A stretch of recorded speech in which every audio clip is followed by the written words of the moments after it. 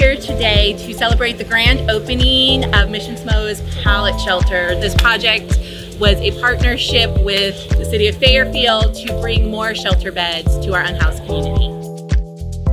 So the next steps are going to be making sure that the pallet shelters are filled and also being able to make sure that we can continue to use this as a resource for our community members in need of shelter. Open the doors, get people in our shelters, in our classrooms, taking trade skills and moving forward to be sustainable.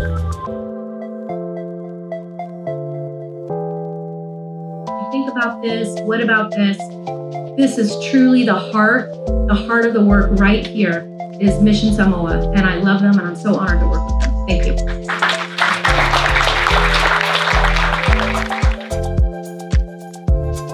My hopes and expectations for the Pallet Shelter program is that we create a positive impact and dent into the homeless situation that we have here in our community.